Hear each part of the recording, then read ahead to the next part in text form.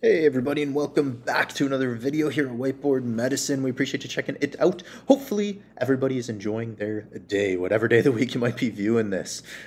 We are going to be diving into another video in our intravenous IV fluid series, particularly on PlasmaLyte. We have covered a whole bunch of IV fluid videos: normal saline, lactated ringers, dextrose in water, albumin. We've talked about hypotonic, isotonic, hypertonic. We've talked about fluid compartments. We've compared a bunch of these. So all of that is linked in a playlist in this video's description.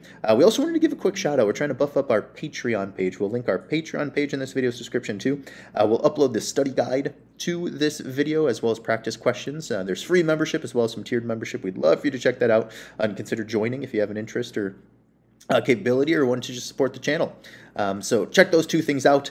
No further ado, we'll stop with the shameless plugs and we will do a quick 30-second break for introduction, and then we'll dive right into PlasmaLyte. Hey everybody, and welcome to WhiteBoard Medicine. We appreciate you checking out the video. Here at WhiteBoard Medicine, our goal is to create medical education content for all types of interested learners. That includes videos, practice questions, study resources, and much more.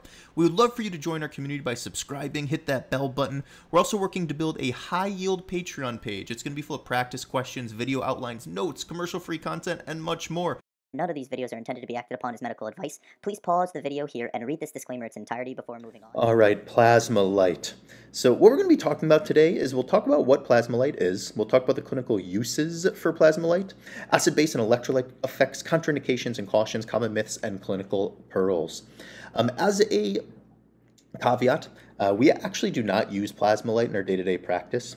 So this is spoken based on our own kind of reading and understanding and knowledge behind it. And as always, as you know, this is not medical advice, just opinion and education. So if anyone does use PlasmaLyte in their day-to-day, definitely let us know. Let us know what you think when you use it, what you choose to use it for. We'd love for that real-world example to be shared. But PlasmaLyte in general is a balanced isotonic crystalloid solution. If we break that down, balanced, for those of you that have watched some of these videos, supports that this is kind of more physiologic.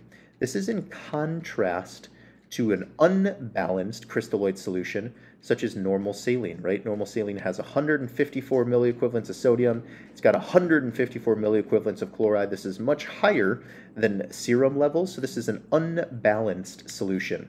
Whereas PlasmaLyte is much closer to serum physiologic levels of electrolyte, so it's balanced. It's isotonic, which means it does not exert tonicity, no tonicity. And tonicity, which we'll talk more about, is the amount of tone, the amount of solute on each side of a cell membrane that then draws water to one side of the cell membrane. So if something is isotonic, it is the same tonicity of the intracellular space, so it does not draw water across the cell membrane in either direction. It's neutral, it's isotonic. And then it is a crystalloid. This is in comparison to a colloid. We actually did a video on crystalloid versus colloids as well, so check that out, linked in that playlist. It is used for IV fluid resuscitation and maintenance, and it closely mimics human plasma in electrolyte composition and pH, right? So it's balanced, making it ideal for critical care settings. A little less common than the other balanced crystalloid, which is lactated ringers, although PlasmaLyte obviously is definitely out there. So definition, what is PlasmaLyte? Well, PlasmaLyte is a buffered isotonic crystalloid. Oh, that was a little wiggly, huh? Buffered isotonic crystalloid with acetate and gluconate that function as buffers. So lactated ringers has sodium lactate as its buffer. Normal saline does not have a buffer. And PlasmaLyte has acetate and gluconate as its buffer. So that helps if there's acidemia at play. It helps buffer that acidemia and improve pH. Its composition, as we mentioned, is much more balanced. It's much closer to the serum composition. If we were to look at normal saline, hopefully we could pull that out of our brain. Lactated ringers, hopefully we could pull that out of our brain. And then serum. PlasmaLyte has about 140 milliequivalents of sodium. Normal saline has 154. Lactated ringers has about 130-ish. And then serum is 135 to 145. So you can see PlasmaLyte sodium content is the same as serum, whereas normal saline is high. Lactated ringers is about the same, but just a little lower. Chloride in PlasmaLyte, 98 milliequivalents.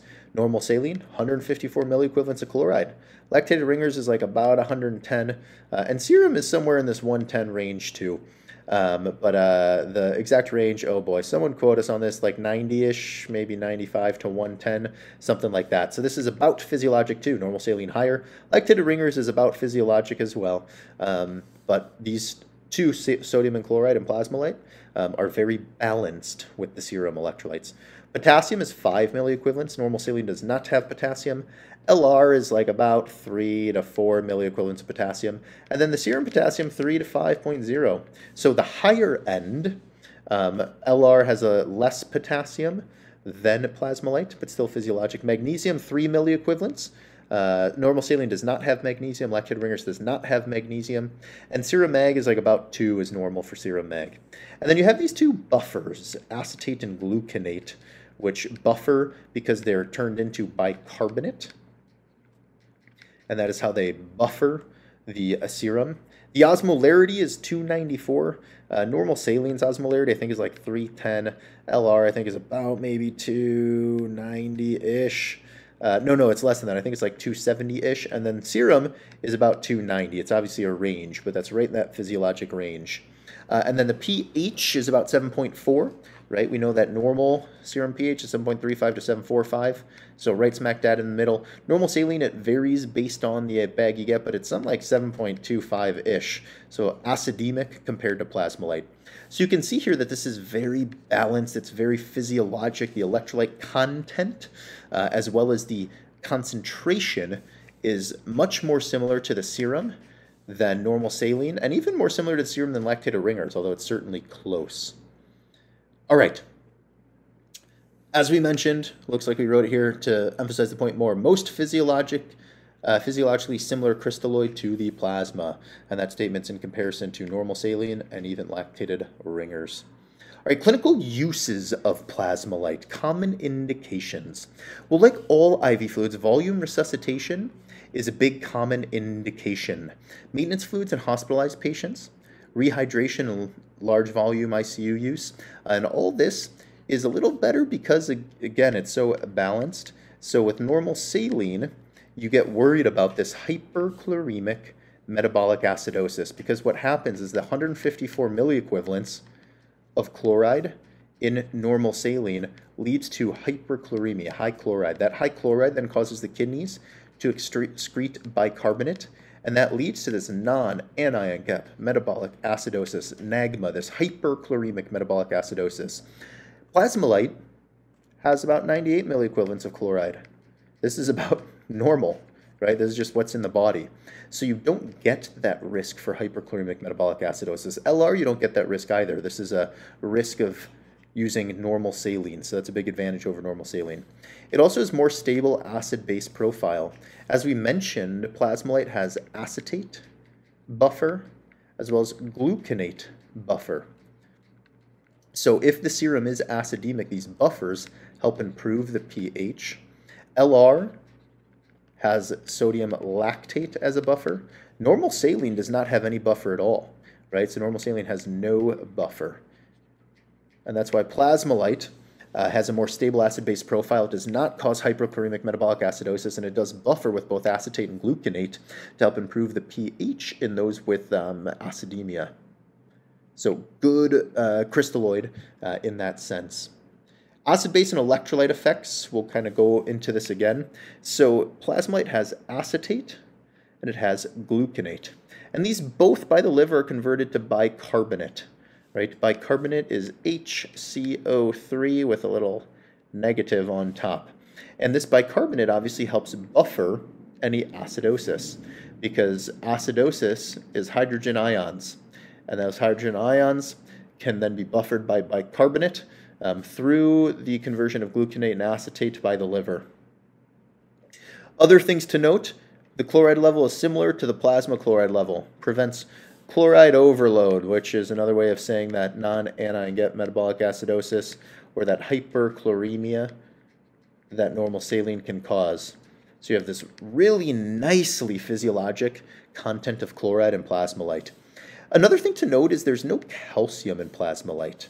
All right, this can be something we don't think about, but can be meaningful, right? So lactated ringers, which is also balanced, just like PlasmaLyte.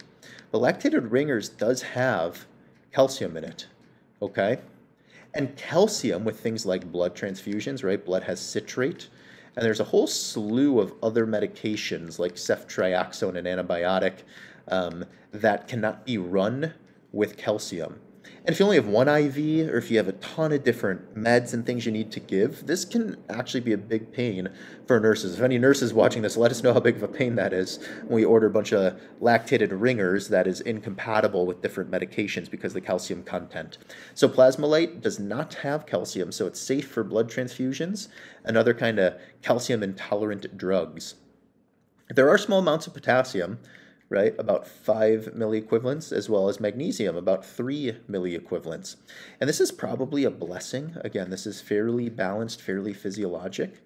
LR does have some potassium, right, about 3 to 4 milliequivalents. Normal saline does not have any potassium, LR does not have magnesium, and normal saline does not have magnesium. So you can see that PlasmaLyte kind of has this balanced amount of potassium and magnesium, similar to LR for potassium, but standalone, right? It's the LR and normal saline do not have any magnesium. So something to keep in mind when we think about uses. Contraindications and cautions. So one of the things people talk about is if you have hyperkalemia or high blood potassium, should you give PlasmaLyte? Because as we said, PlasmaLyte contains 5 milliequivalents of potassium. People talk about the same thing for lactated ringers, which has like 3 to 4 milliequivalents of potassium. And they have studied this in lactated ringers and found that LR is a better solution to give than normal saline, even for hyperkalemia, because it's so much more balanced. It doesn't cause that non-anget metabolic acidosis and things that can worsen some of your potassium levels. We don't know if there's similar data for PlasmaLyte, so it's unclear if this is a myth or not. But you probably should be a little cautious. 5 milliequivalents is a decent amount, although again, it's probably, not super meaningful, but maybe just choose lactated ringers, or if you believe lactated ringers has too much potassium too, normal saline, we suppose. But again, this is something that's taught, so it's important to know about. Renal failure, obviously if you're giving a crystalloid that has potassium and magnesium and your kidneys are failing, so you're not able to regulate the amount of potassium and magnesium, that might be something to think about. If someone has an alkalosis, metabolic alkalosis, their pH is high, remember there's gluconate and acetate in PlasmaLyte, these buffers. So it can maybe worsen the pH because these are turned into bicarbonate. And then if you have liver dysfunction, the acetate metabolism into bicarbonate may be slow because the liver does that, so it might not have the same buffering capacity as it would if you had normal liver function. Common myths about PlasmaLyte. Myth number 1, it contains too much potassium. It contains 5 milliequivalents. This is generally safe, right? Normal potassium is 3.5 to 5 milliequivalents. This has 5 milliequivalents in a whole liter. So it's not a huge amount of potassium. If you have normal renal function, all that's probably safe and fine. Myth number 2, it's the same as LR. It is very different, right? Different buffering system. LR has sodium lactate as its buffer versus PlasmaLyte, which as we said has gluconate and acetate.